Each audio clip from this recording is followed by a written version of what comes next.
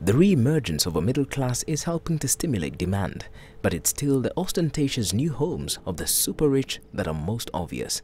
Despite Zimbabwe's economic growth spiraling down over the years, building activity has remained standard. The housing industry at the moment is doing fairly okay. We have a setup where demand certainly outstrips supply, taking into account that there has not been very significant property development, particularly in the last 10 years. In areas surrounding the capital Harare, state-of-the-art structures are rapidly coming up. Thanks to the boom, hundreds of small contractors are taking on international contractors who've dominated the sector in recent years.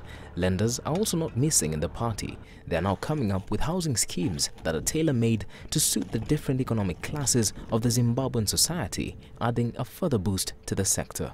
And it would transform the property market very substantially if mortgage funding were really to be made available, especially long term. One institution is doing 5 years. The first institution that I mentioned was doing 10 years. And we are expecting that very soon they may get back on the market with the same 10-year mortgage facilities. Zimbabwe has a relatively substantial quality housing stock compared to other African countries.